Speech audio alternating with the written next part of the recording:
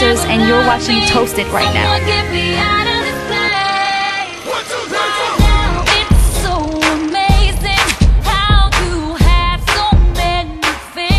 Esmee Denters, in a kitchen in Amsterdam. What are you doing here? I just did a performance for Bol.com, which, you know, was really great. I was surprised to find that you have a great band now. Oh, thank you so much. Yeah, I just started rehearsing with my band. I have 2 dancers, which I didn't bring this time, but yeah, we were rehearsing for the tour that's coming up.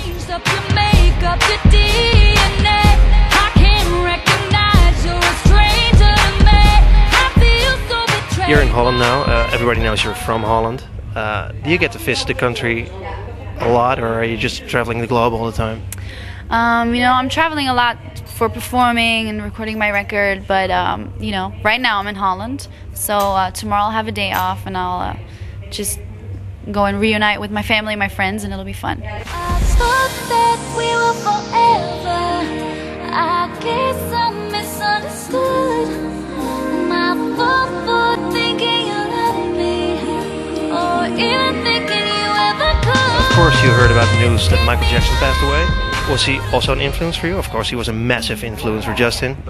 Yeah, he was definitely a big influence for me as well. You know, he is the biggest pop artist that ever existed. For me, he is such a talent, and you know, it was really a shock to me that, you know, he had passed away, and I think that all around the world people are, you know, grieving for him, but, you know, I'm so happy that he gave us his gift, and that we, you know, his music lives on forever, so.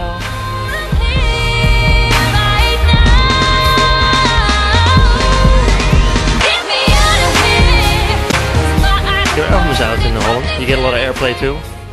You must be really proud of what you did, right? Definitely, I'm really happy I took the time to really make an album, and you know, it took a little bit of time, but I guess that I'm really proud of what it sounds like right now, and you know, I was really scared at first because I didn't know what people were gonna say, but they've really embraced it, and it's just great that they love it so much.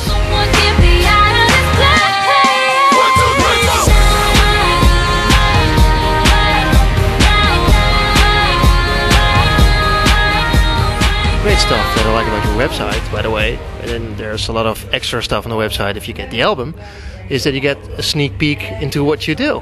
Mm-hmm. Yeah. I especially love the parts in the studio. That must be like amazing to work with all those people, and scary as well, I guess, right? Yeah, definitely. It was a lot of fun. You know, Justin hooked me up with a lot of great songwriters and producers, so it was great to be able to develop my writing skills with these people.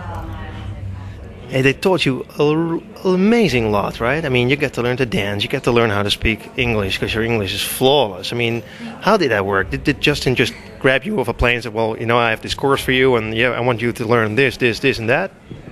No, not really. Actually, I was always interested in English language, and at school I was always, you know, I really liked to know what lyrics meant of songs. Like my favorite artist, I always want to know what they were singing about, because I always wanted to write songs myself as well. And then, you know, I think in Holland everything has subtitles, so you kind of learn by watching. And then, you know, when you spend three years time, you know, it wasn't all 3 years, but when you spend that much time in America, you just kind of learn by going. Like every time somebody says something, it's like, oh, I don't know that word yet, and then the next time you'll know what it is. Is it me or is it hot in here? Burning up, adrenaline rush, can't get enough. Is it real or am I just imagining? Do I want it too much? Am I making it? Do you realize that it's really, really hard working, your profession? It's definitely a lot of work. You know, a lot of the times when you look at the TV, you see a video and you think, oh, they recorded that in an hour. So when I record my own video, it took 18 hours, which, you know, is crazy. But, you know, it was a lot of fun. But you definitely, in the beginning, you're kind of like, you don't realize how much work goes into it and how much people work for an artist. I have so many people really working really hard that are behind the scenes that nobody gets to see. So that's definitely something I learned. I try to ignore you, babe, but I keep coming back for more. Could you give any advice to people who want to do the same that you did? To think they can sing or want to sing? Or is it still possible to put out a video on YouTube and get like 137 million people watching it?